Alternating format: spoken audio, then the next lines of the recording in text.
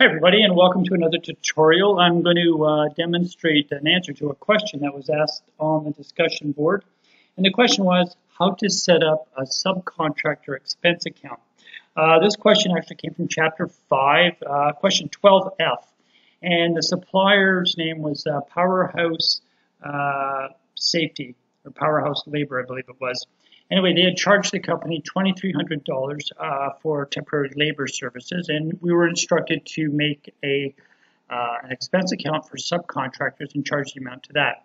So the first thing we're going to do is we're going to access our chart of accounts, and we do that again by hovering our mouse over the accounting button and then selecting chart of accounts. And right up top here, we can select new. Now, this is an expense account. So again, we want to get the account type correct because we want to make sure that the account that we're selecting lands on the profit and loss statement and certainly not on your balance sheet. We'll go down here to expense and the detail type. Have a look and see what we have. It's not really a payroll. Okay, so there's nothing quite there. So we can just use other, or pardon me, office general administrative expenses. That's fine. Okay, and then we're just going to call this subcontractor.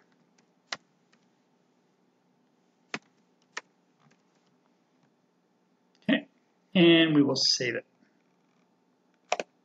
Okay, next we have to set up the supplier. Just want to have a look again. Powerhouse Staffing was the name of the supplier. So we'll go over to expenses and select suppliers.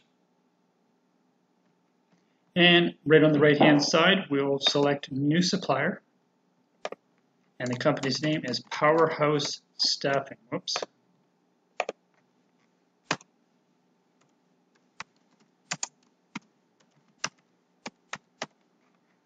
Tab down, and that's good. That's all we need for now because that's all the information that we're giving. And we'll save it. So now we've got the account set up that we need to use, and we have the supplier set up. So now we can just go ahead and create the bill. Okay, so we'll search for Powerhouse here. There they are. And we were told that this occurred on March 28th of last year. So here's Powerhouse Staffing. Let's create a new transaction, and it's going to be a bill. And it's March 28th.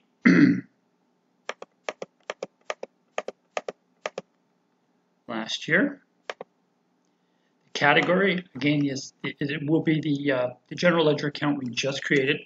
Subcontractor expense. And for description, we can just put temporary labor.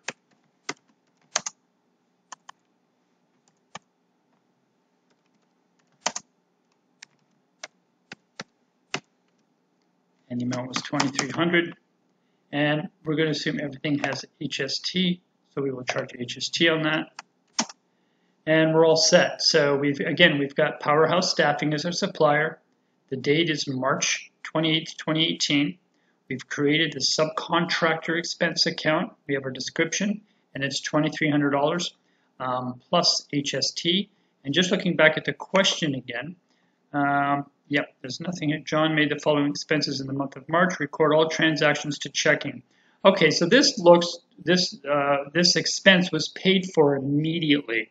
So the question says transactions to checking. That's kind of a bad wording. It was really made on John's debit account because it's not giving us a check here. The big picture here is that the money immediately came out of our bank account. So let's go back to bill.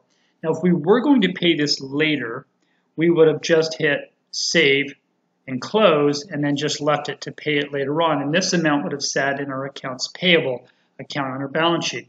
But because we're going to pay it immediately, we're just going to select save, and now you can see the make payment option becomes available to us right here. So we're going to select make payment option, and we're assuming that it's going to be paid on the same day. So now what account are we going to use to pay it? Well, let's use the drop-down menu, and we're going to use John's debit card. Okay? And save and close. So that was a two-step process. We created the invoice, as you can see here, and then we paid it. Whoops, here's the invoice, and we paid it. So the balance remaining for Powerhouse Staffing is 0. I hope you find that you found that little bit of information helpful, and we'll see you in the next video.